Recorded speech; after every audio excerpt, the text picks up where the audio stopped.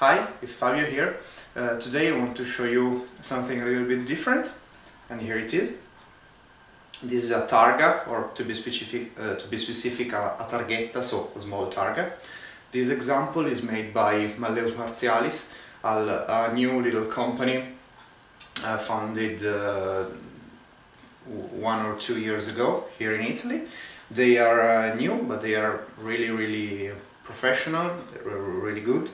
I really recommend them, and they right now are in a stage of prototyping swords and also side sword, and I will have the privilege to try and test one of their prototype of side swords, so I will tell you how they perform. But from what I've seen a few days ago, they seem to be really good.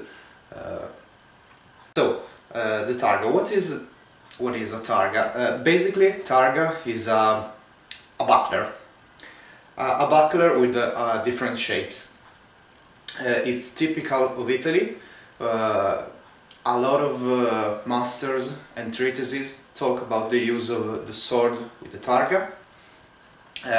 Basically, all the Bolognese school, so Marozzo, Manciolino, Anonimo Bolognese, yes, okay, they are all, and also Florentine, and also Florentine like Altoni or Docciolini, Lovino talk about this kind of buckler. And also in the 17th century we have, for example, in the second book of Nicoletto Giganti, we find it in Bodi di Manzo, and so on. So just like the buckler is a defensive weapon which spread in time, because it's really effective. And so what is the difference with the buckler? If I grab a buckler, okay, as you can see, of course the shape is different, and the shapes dictates the use, how you use the Targa in respect to the buckler. So the buckler, it's good to parrying blows, but essentially it's better at covering your hand, because it's flat. Okay, so you can really keep it near your sword hand, and if you don't have a particularly complex hilted sword, you can really put it just to beat the guard of your sword. So you can pass the sword really close to the buckler. Also, having the side completely circular, they basically follow the cuts, because they have not they are not spikes or anything like that could stop your own sword.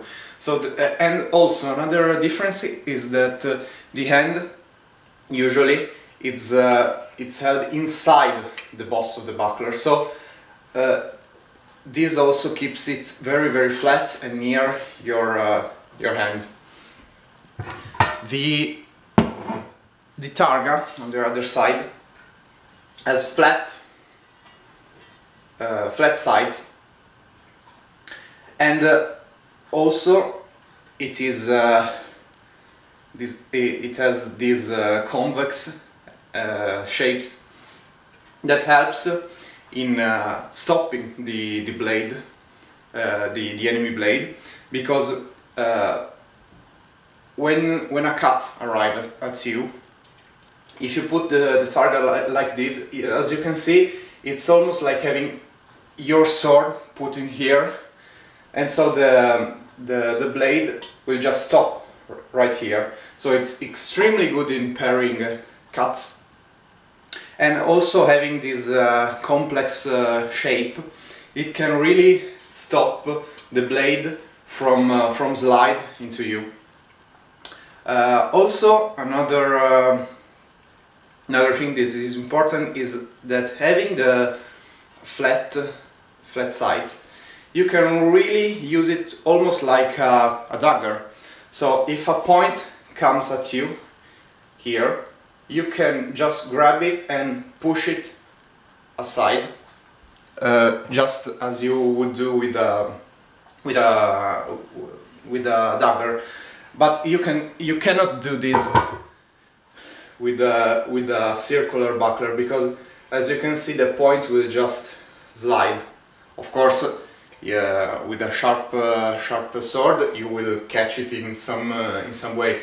But as you can see, it's really easy for the point or the enemy sword to just circle around the buckler, and so it's very easy to just disengage around the buckler. And so maybe this could be one of the reasons that the buckler, in particular in the Renaissance, at one time it being stopped to being used, whereas the Targa seems to be more popular in the duels. If you see Marozzo, for example, it gives you both sword and buckler and sword and Targa techniques, but whereas the sword and buckler seems to be more with the plain sword, so unsharpened sword, blunted sword, the assaults for the Targa are usually with the sharp sword. So I think that this is a better design with sharp sword, and in general with sword that have much more point use. So this is extremely good in covering you, and it's good also in creating and closing lines, because having as I said, the flat side and the spikes and so on, it can really cover and uncover your lines just by moving it. I should say that original one can be made in various sizes and materials. So in this case it's steel, and steel one has usually ridges and also hooks that you can use both to carry it around your belt, but also to catch and to catch the enemy blades, basically. And the ridges both they can be used to stop the point from sliding from your shield. Just like buckler, we can find it with ridges, spikes, and so on.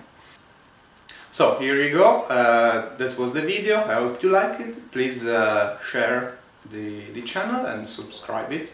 Bye.